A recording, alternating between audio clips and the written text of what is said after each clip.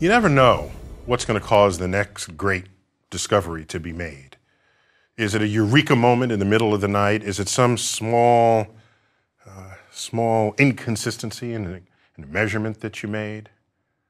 Isaac Asimov famously noted that the greatest discoveries in the history of the world weren't somebody burning the midnight oil saying eureka.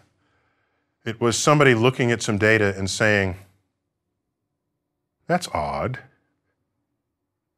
So consider that in the late 1800s, classical physics was riding high.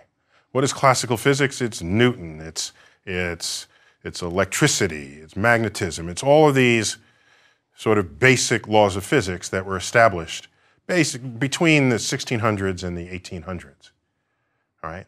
Definitely before the quantum and before relativity and all these exotic theories of the universe that defy every bit of common sense you could possibly bring to bear.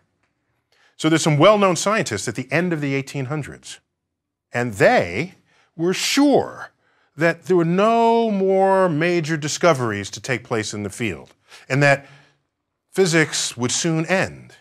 There were just a few messy clouds on the horizon that some better research would resolve. Would say these two, these differ from each other. Do the experiment again a few times and that'll all come out just fine. Coming out of the 1800s, however, those small clouds turned out to be more like sort of chinks in the armor of classical physics, which eventually opened a door into a century of mind-blowing modern physics that transformed the world. Not only the world of physics, but geopolitics as well. The simple introduction of E equals mc squared as the foundation of all of our nuclear arsenals, how they generate energy. So small things that don't quite work. Some of them get resolved with better data, others don't. They lead to deep and new understandings of the universe. And so in that spirit, I bring to you a story, something we call the Pioneer anomaly. There are two spacecraft, Pioneer 10 and 11. They were launched in 1972 and 1973. And they were destined to take a tour of the planets and escape the solar system altogether. And the way you do that is, because our rockets aren't big enough to give it that much energy. So they launch and they they come in behind a planet and they fall towards it, and the orbit of the planet catches on to the space probe. And then you do a sort of a gravitational slingshot, flinging it forward with extra energy. When you do that for a couple of planets, you can have enough energy to have those space probes escape the solar system altogether. They were the first ever pieces of hardware to achieve this feat. And because of this fact, we had affixed on their sides a famous plaque of pictograms. It showed, among other things, an unclothed male and female human form. And the male, you may remember this from the day, and the male had an arm raised, presumably a sign of peace. That assumes that this is a sign of peace to aliens, of course. But on this plaque, there was a map that showed where the craft came from, which is essentially the return address of the solar system in the galaxy. And not only that, it showed some other basic scientific insights that we've gleaned as a species. So all of this is in case the aliens from another star system found the craft. It would allow them to learn basic facts about our species. And I'm reminded, there was a comic shortly after these spacecraft did their thing, and they were well publicized. There was a comic, and it showed aliens who had come upon the Pioneer craft. And they're looking at this picture that we sent on the side of the craft, and these aliens are dressed in tuxedos, by the way. And one alien turns to the other and says, they're just like us, except they don't wear clothes. It was a stupid comic, but I'll never forget it. But anyway, these plaques represented the first ever attempt to communicate with another species using pictograms and hardware that they might come upon. Now, Here they are on their way out of the solar system. We expect them to slow down. We know they're going to escape, but whatever speed they have, we expect them to slow down as they climb out of the sun's gravitational embrace. Now, since they have enough energy to escape entirely, they'll slow down, but never slow down to zero. Okay, that's fine. Here's the problem. The actual deceleration we measure is greater for each craft than what we calculate it should be after accounting for all the possible forces that could slow down the craft. That is the Pioneer anomaly. The effect is small, but it's persistent, and every attempt to understand its cause has failed. The effect became measurable about 8 years into the journey, but it was not studied in detail until about 1994. Now, we haven't communicated with the Pioneer craft since 2003. They're too far away now for signals to be exchanged. But we have data over a 23-year period from 1980 right on up through 2003. And that baseline of data continues to be studied. Now, consider, we've never before measured the force of gravity in the solar system with such precision over such distances for such a long period of time. So this constitutes a new experimental frontier. In physics, if you perform an experiment that's never been performed before, you almost expect something new to show up. You expect it, because no one has done it before. It's looking in a place you had never had the occasion to look to understand the behavior of nature. All right, so what's at cause here? Is the sun misbehaving? First, you blame the engineers. That's what I would do. Blame the engineers. It's like, look, have you looked at all the possible onboard sources of what could interfere with the acceleration of this craft, okay? Have you looked at any possible sort of outgassing of fuel cells or fuel tanks? Or double check, triple check. Bring in the designer of the craft. Do you have a model of it here? Let's check that, okay? All of this has been done. All of this has been done. And all those sources of errors have been removed. We're pretty sure. Okay, so we ask ourselves, has this experiment found the limits of our current theories of gravity and motion? Or is there still some engineering problem that even the designers of the craft have not figured out yet? What we know is that this problem exists for both Pioneers, and they're not headed in the same direction. They're at like 90-degree angles to one another. They both have this extra deceleration. The Pioneer anomaly remains unsolved to this day. Do we know if it'll ever be solved? Because there's not another experiment right now ready to double check it. We're kind of stuck with these data for now. But I can tell you, if it never gets solved, and it is an anomaly, this is a piece of information that we're going to have to hold on to, not dust it under the rug, not just keep blaming the engineers. At some point, you have to blame nature. And when you get enough of those occasions where nature is misbehaving, you know it's time to come up with a new theory of the universe. And that might just be what awaits us.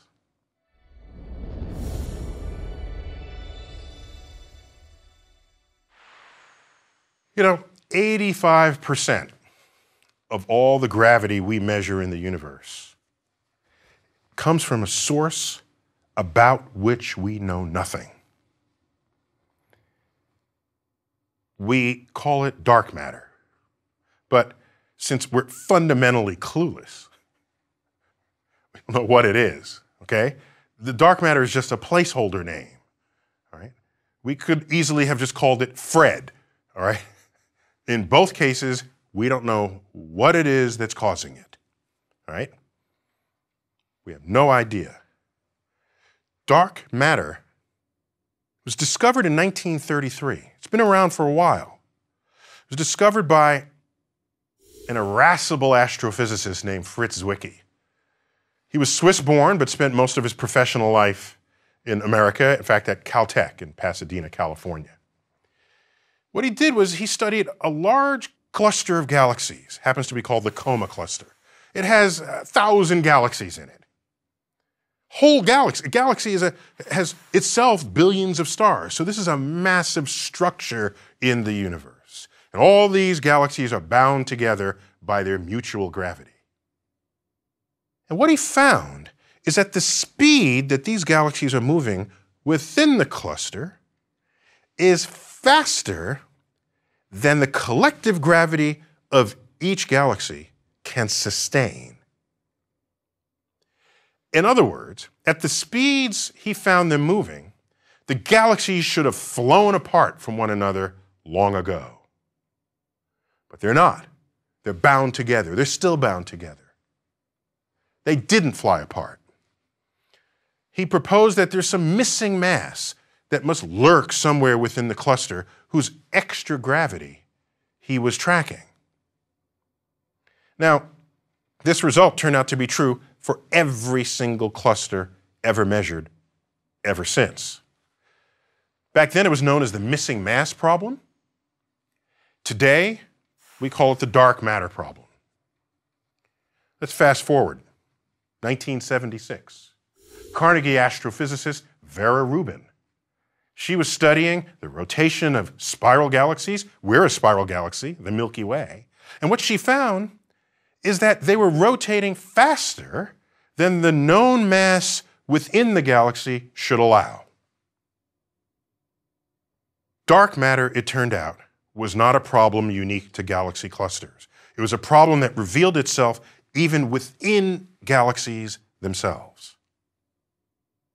Could it be dark clouds, black holes, dark planets, anything dark? No, no, no, and no.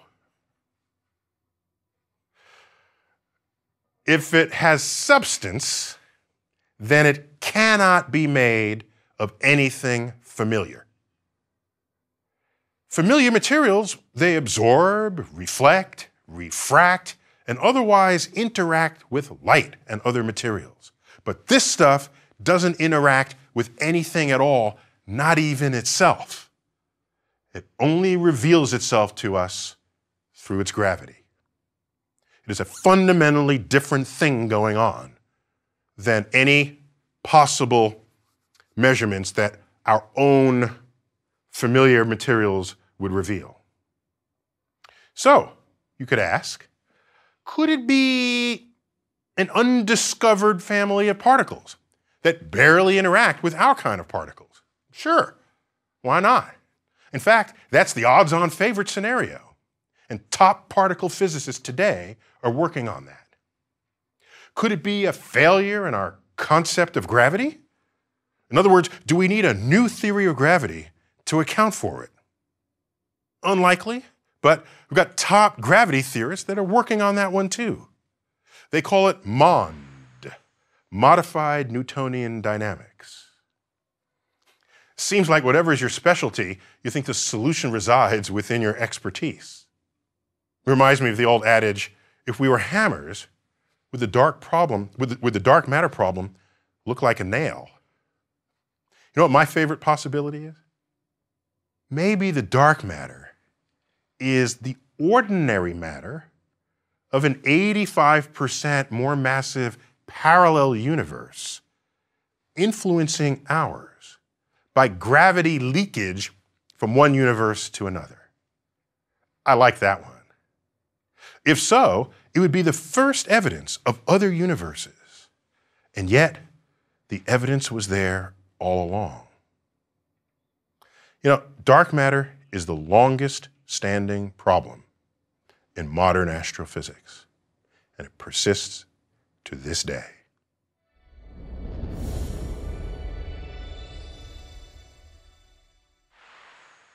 As if one profound mystery of the universe is not enough. Recently, dark matter was joined by dark energy as one of the most profound sources of ignorance the astrophysicist faces today. In the late 1990s, teams of researchers led by Saul Perlmutter, Brian Schmidt, and Adam Rees discovered that the expanding universe, itself discovered by Edwin Hubble in the 1920s, was accelerating. That turned out to be a Nobel Prize-winning measurement. This force that's making it accelerate, we call it dark energy. But since we don't actually know what it is, we could just as easily call it Barney. All right, that's what I want. Dark matter I'll call Fred, dark energy Barney. It doesn't matter because they're just placeholder words to accommodate our ignorance. You don't want to read too much into those words. So, here's how it works.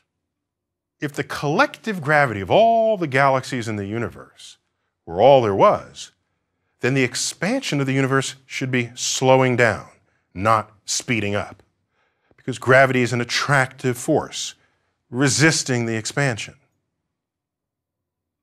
What we found is that there's a mysterious pressure operating in the vacuum of space, and it's combating the gravity and winning. We don't know its origin. We don't know what it is. We're not even sure of its long-term effects. Turns out, Albert Einstein, after he published his new theory of gravity in 1916, that's, of course, the general theory of relativity, he noticed that it predicted a universe that should either be contracting or expanding. Now, that's odd. How could everything you know, how could the universe do anything if it is everything? This was a profound scientific and philosophical dilemma. Unthinkable concept. And if it's expanding or contracting, compared with what? And so Einstein added a mathematically legitimate term to his equations.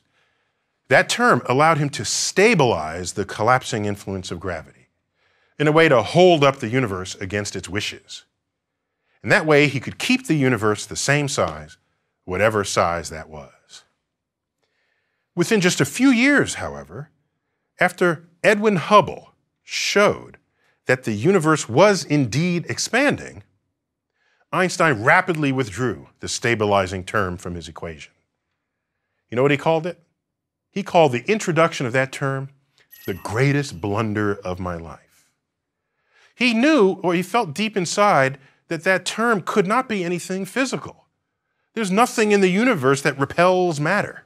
Not on large scale. A magnet can do it, but on large scales, there's no known thing that could repel matter. So this term that he added to his equation, he was very uncomfortable about that. That's what left him to call it the greatest blunder of my life. Turns out, the measurement and existence of dark energy is precisely that term in his equations. What that term in his equations do is exactly what we see dark energy doing in the cosmos. So, in fact, Einstein's greatest blunder was saying that the inclusion of that anti-gravity term was his greatest blunder. Isn't it great to be so smart that you're right even when you're wrong?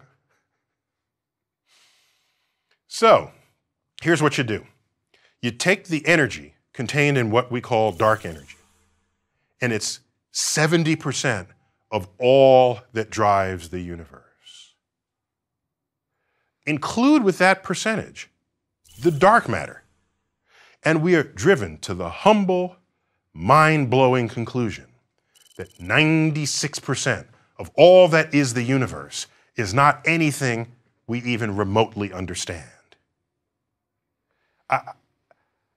96%. And that all of our laws of physics, everything we know, love, interact with, and understand, or even can predict anything about the future, that falls into the 4% that remains. Now, Actually, it gets worse. Our most successful theory of the universe, quantum physics, allows you to calculate what you might expect to be the energy contained in the vacuum of space. We can do that calculation. It allows it. It predicts that there should be energy there. All right?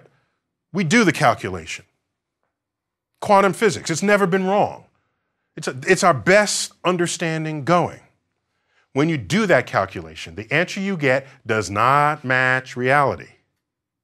The answer you get is off by a factor of 10 to the 20th power. That's a 1 followed by 120 zeros. Now, that's just embarrassing. I'm sorry. All right? We put forth our best theory to our biggest problem, and it gets us nowhere. In fact, it is the biggest mismatch between theory and observation that there ever was in the history of science. That's our state. That's our state of the science today. So, we are not only ignorant, our best theories in the universe can't guide us. So,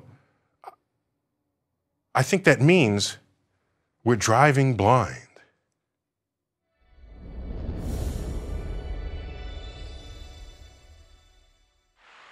If you add together sort of the three kinds of things that occupy the universe, the familiar matter, that's what we're made of and what our telescopes detect. The dark matter, that's the source of 85% of all the gravity we see in the universe, and we don't know what's causing it. And the dark energy, the stuff that's making us accelerate against the wishes of gravity. Each one of those components creates a curvature of the fabric of space and time, just as prescribed by Einstein's general theory of relativity. If you add those curvatures together, what you find is that they create a universe that is perfectly flat. Flat. Now, that's not the only shape the universe could have had. The universe could have negative curvature, and if it did, that would have we would have a saddle shape. And a negatively curved universe has a net positive energy.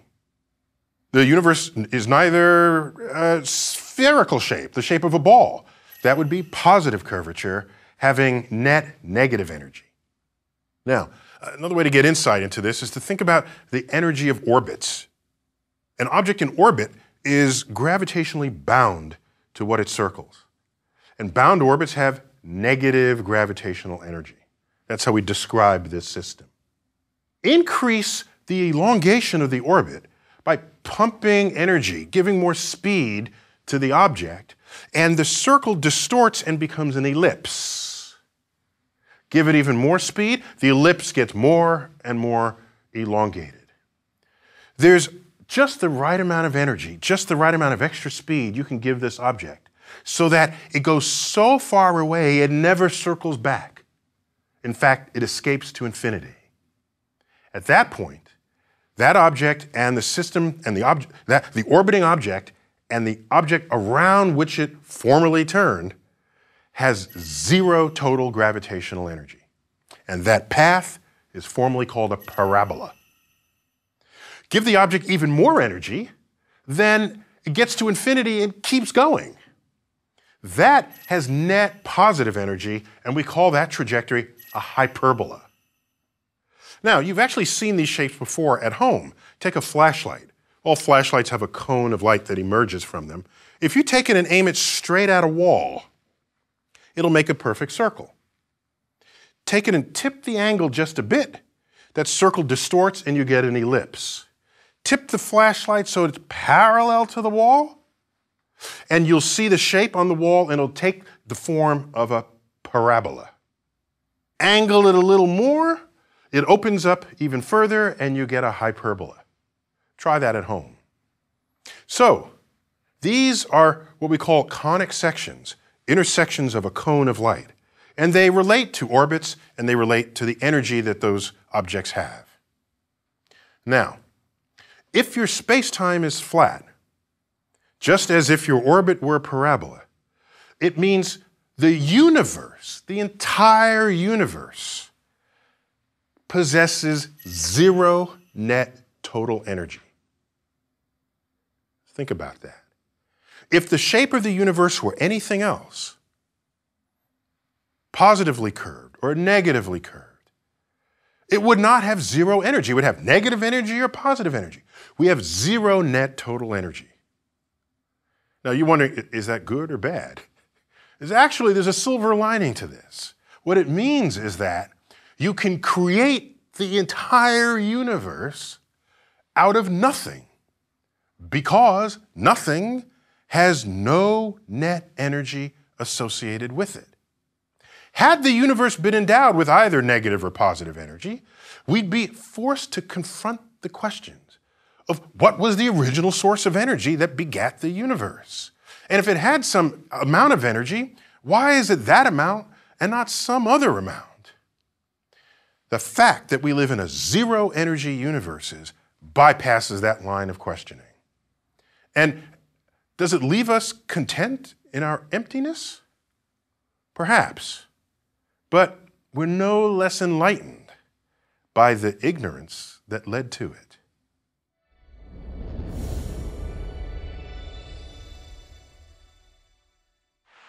You know, while all this is going on in the universe, there's something that I think about often, and it's the fact that the Milky Way, the galaxy in which we live, is actually on a collision course with the nearest large galaxy to us, the Andromeda Galaxy. In fact, pictures of the Andromeda Galaxy are what we use to show what our Milky Way might look like from the outside, because it's kind of hard to see what we look like since we're in it.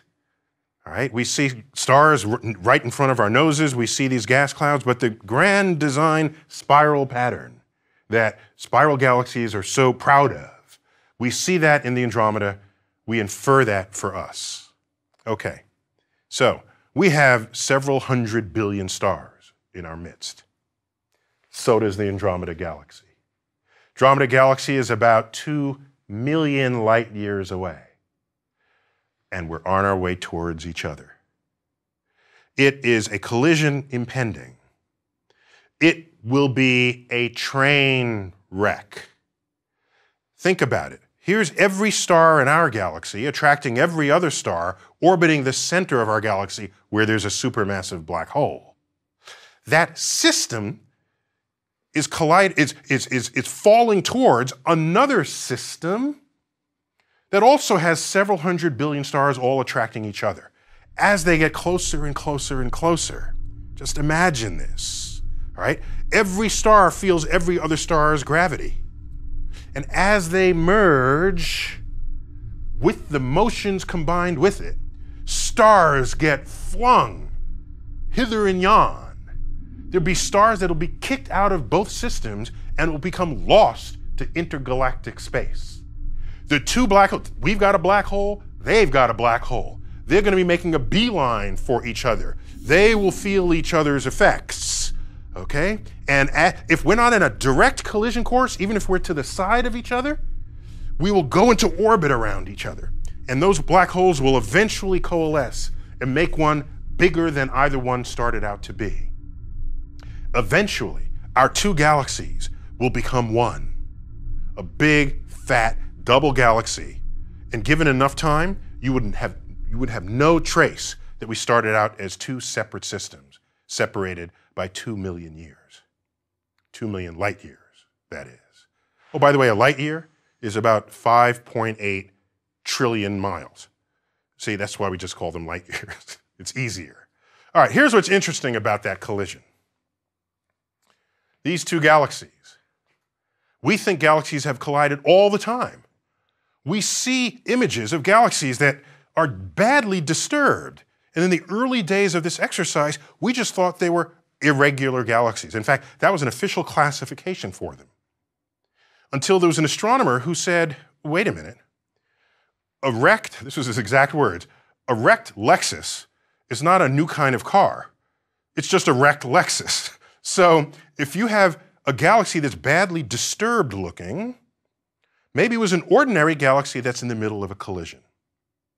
So we looked around the universe and we found galaxies in all stages of collapse towards each other. You can practically make a timeline of what our collision with Andromeda will look like based on the collection of all the galaxies we have out there in the universe that are in the act of colliding with each other. And so, this is in our future. The problem is, we will collide with Andromeda after our sun dies.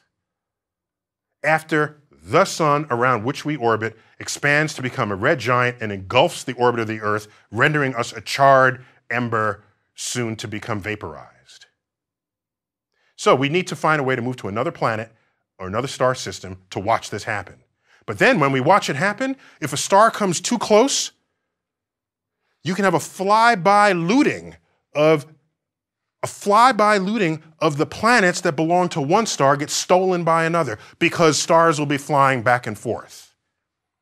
So, it'll be an exciting time for Earth when that happens.